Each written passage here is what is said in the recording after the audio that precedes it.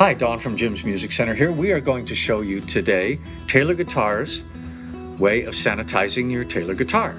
So we start with a couple of rags. These are two different ones, but they can be similar. And just a generic gel hand sanitizer. Okay, and you squirt a little bit on the rag. Maybe spread it around a little. Wipe it on your guitar. It will not hurt Taylor's poly finish. Let it set for a few seconds.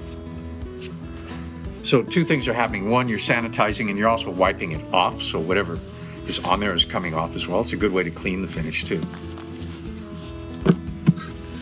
Wipe it off completely. And then you can, on top of that, you can go ahead and use some Taylor guitar polish just to give it a real nice shine.